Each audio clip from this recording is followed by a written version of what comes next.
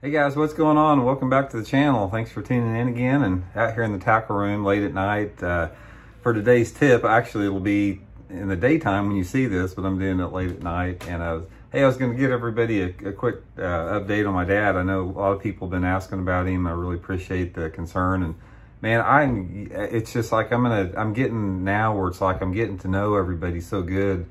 A lot of the regular subscribers, you guys are starting to feel like family to me. So I appreciate all the well wishes, and it's much appreciated.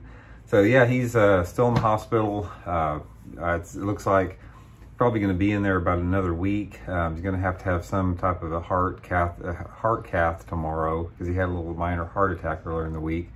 So hopefully, he'll get through all that. We can get him into some rehab, get him back up on his feet again. He can get back to the house. So anyway, thanks again for everybody's concern. Much appreciated. And I've been spending a lot of going actually back and forth to Joplin every single day. So it's actually, really looking forward to him getting better on that. So anyway, today's tip what I'm going to give you guys, I've been getting a lot of requests from subscribers on how to tie skirts for jigs or spinnerbaits. You guys know that if you've watched the channel very long, you know that I tie all my skirts and jigs. I think it's one of the most important skills that you can learn as an angler, because the thing about once you get good at tying skirts and once you understand different color combinations, you can match whatever you're doing to the situation right on the water. As far as water clarity changes, sky condition changes, I keep this full kit that I'm going to show you guys in the boat with me at all time. And I tie jigs and spinnerbait skirts all the time, even in tournaments. In the middle of tournaments, I'll get down there and tie up a skirt. So in my opinion, it's one of the most valuable things that you can learn as far as a skill set. So what I'm going to do, I'm going to take you guys through from start to finish how I tie a jig or tie a skirt for a spinnerbait or jig. And I'll explain to you why I do it and what I'm looking for in the skirt.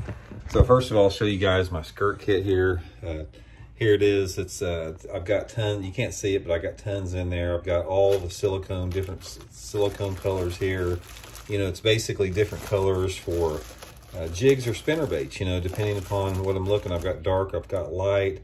I've got the collars here. I've got live rubber here if I want to tie some live rubber. So got a little bit of everything to match the situation. So anyway, before we get started on this, I'm going to show you guys how to tie a 2.5 layer skirt. And under normal conditions, that's what I tie a lot of times. 2.5 skirt layers normally gives me the bulk of the bait, the bulk of the look that I want on a jig or a spinnerbait. Now, if I'm throwing like a finesse type jig, or maybe a smaller spinnerbait like a 1/4 ounce, excuse me, sometimes I'll go to 2 layers. That makes a skirt that's just a little bit thinner skirt. And sometimes if I want a really big, bulky profile bait, whether it's be a full-size jig or like a big 1 ounce spinnerbait, I'll use 3 full strands. But for today's application, I'm going to show you guys 2.5 strands. So anyway, the first thing you have to do is get you guys a good skirt tying tool like this. I've had this thing forever, man. This has been around forever, but this is this is going to be your main workhorse here as far as for tying the skirts. And like I said, it's invaluable to have. You got to have it to tie it right. First thing I do is to take my rubber skirt collar. I use clear and I use black both. Most of the time I try to match up. If I'm tying a jigs like with darker colors, I'll throw the black or use the black, and then I'll clear on the lighter color ones. I'll put it on like that, and then open the it's got a little catch like that catches onto it. So I've got my skirt layer complete there. Okay, next thing I do is I want to get my layers together. So in this case, I'm going to use 2.5. So I've got 1. And then normally what I have is how you place the skirt layers has a lot to do with how the skirt looks, or how the skirt looks. So what you want to do is you want to have your primary color on the outside and your secondary colors on the inside. So for example, if I'm wanting, a chartreuse looking, jig or a spinnerbait, I'm putting that on the outside. I'm putting my secondary color on the inside, and then I come back on the outside, backside with my other primary color. In this case, it's a half a skirt layer on the back there. So I've got 2.5 layers on that. Next thing I do is I just thread it through there. And try to get this here. And pull it through. And here's the critical part, guys. What you want to do is when you pull it through there, you know, a lot of guys pull it halfway through like that. You don't want to do that, because if you pull it halfway through like that, it will not set correctly on your jig or your spinnerbait. It'll make it'll be too long on one side. So what I like to do is I basically only come through about not even a quarter, just about like that. So I've got a long strand up there and a quarter like that. I'll release the band there. And so the skirt looks like that. You can see how much longer that is. Then I'll take my scissors, cut off the ends of them on both ends. And then another thing you'll have to do on a lot of these skirts is sometimes the skirts will get tangled up together. Sometimes, not tangled, but sometimes they won't separate when you cut them. So you have to go through there and pick apart any ones, like see that one right there? This one right here? This one's sort of caught together. So what you have to do is you have to manually peel it apart. And this is really critical to do that, because you want every skirt strand to be intact like it needs to be. It just gives it better action.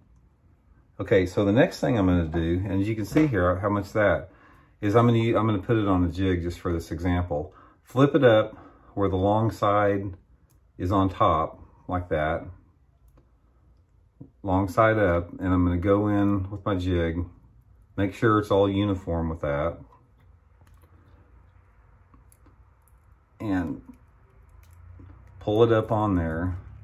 And then once you pull it up on there, it's not gonna be evenly distributed. So the important thing you want to do is once you pull it up on there, take some time and really get it distributed evenly, where you have an equal amount of skirt material all over the jig, particularly around the hook part there, spinnerbait or jig.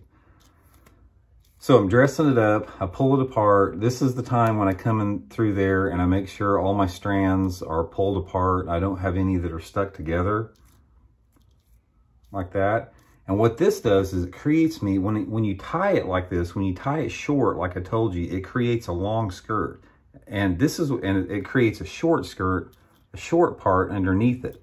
But it creates a long outer part. And this is what I want here, because what happens is I can come back through here, and this allows me to cut the skirt length to match whatever trailer that I'm using. Say, for example, if I'm using a long pork frog style trailer that hangs down, I can keep it longer. Or if I'm using a shorter trailer that I'm threading up on it, you know, I can cut it down. So normally I'll come through there and I cut different lengths. I come up and I'll cut through the middle of it. See how that one flared out right there? That's what you want. You don't want any type of uniformity on this skirt. So I'm coming through there and I've got a lot of different skirt lengths, you know, sort of crazy looking like that. And that's desired, what you want to do. So that's basically how I do it there, guys, like that. You know, it's just, it's basically a matter of feel. Once you practice it, you know, you can really get good. You can really get quick at it, and gives you, and it not only will allow you to match the situation that you're in as far as water clarity and sky condition changes, but when you can tie your own skirts, it gives you a tremendous amount of confidence that you're doing something that somebody else isn't doing, because you can come up with skirt creations that you know are not factory. Nobody can buy them off the shelf. And that to me gives me a huge confidence boost. And I've created some wild colors before, because the thing about, you know, spinnerbait and jig colors is nobody says you have to use black and blue or white and chartreuse all the time. You can use craziest colors, come up with something new, use your imagination, use your creativity. And that's the great thing about having your own skirt tying kit. Now, live rubber is a different story, because when I tie live rubber, I use a combination of a rubber band and twine, and I'll show you guys that in a later video. it's a little bit more complicated. But like I said, learning skirt tying, guys, is fundamental, man. If you guys want to become a lot better anglers, I highly suggest investing in a good skirt tying kit with a lot of different skirt layers. You can buy them in a lot of different places around the country. A lot of good different type of thicknesses out there for you to choose from.